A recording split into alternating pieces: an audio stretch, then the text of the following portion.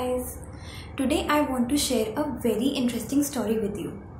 And so you all know that I had spent a few months of my life in Banaras, and Banaras has this art form local which they call lacquer toys.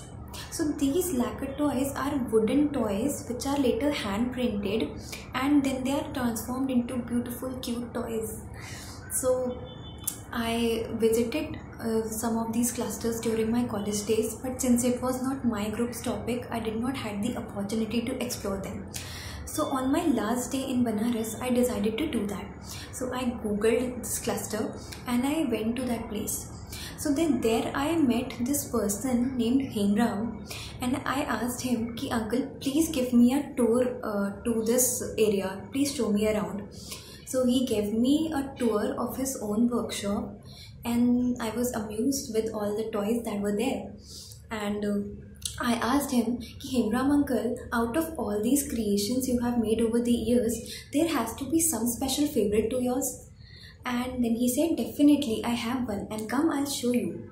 So he took me to his office and he brought a box in front of me, that wooden box. Inside that wooden box there were 3 dolls.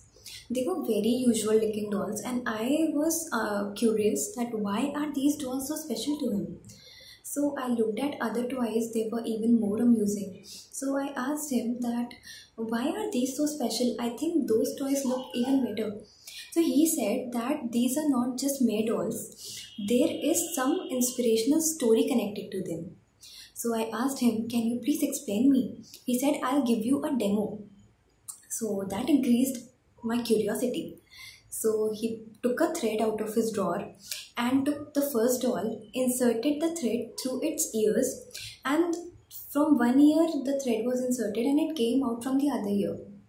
So there was a question mark written all over my face. Then he picked up the other doll. Again he inserted the thread, and this time the thread came out of its mouth. So I was a little awake this time and I said, wait, I know what is going to happen to the third doll. So then I was like, okay, no, I don't want you to complete the story first. I do not want to make a fool out of myself. So he took the third doll and again inserted the thread to its ears, and I was consistently trying to find out where is it going to come out from. And to my surprise, the thread did not come out. I said, okay. So this increased my curiosity even more. So he said, I'll tell you. So he said that this first doll is a person whom you tell something, so it goes from one ear, it comes out of the other. He doesn't pay heed to it. I said, okay, now I get it. So he said that this is the second person whom you tell something and he spills it out to the world. I said, okay, now I get it. The third person is someone whom you tell something and he doesn't tell it to anybody. He keep it to himself, right? So he said, right. But you are still not close to the story.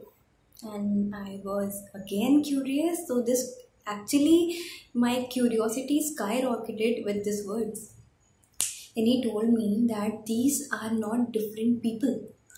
He told me that these are 3 different qualities which should be there inside of one person. So I was like, how? He said that if you become a person who knows what is told to them, and when something is told to them, they do not have to pay attention to it. When something is told to them, they have to spill it out to the world, and when something is told to them, they have to keep it to themselves. So they have to choose what content is to be kept, what is to be told, and what is not to be paid attention to.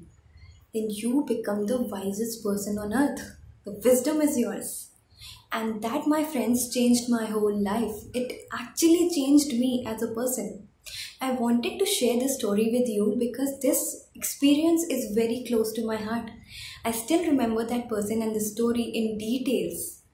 So you also share these kind of stories in your group if you have, so that we all learn from all these experiences of yours. And thank you so much for watching. Love and respect.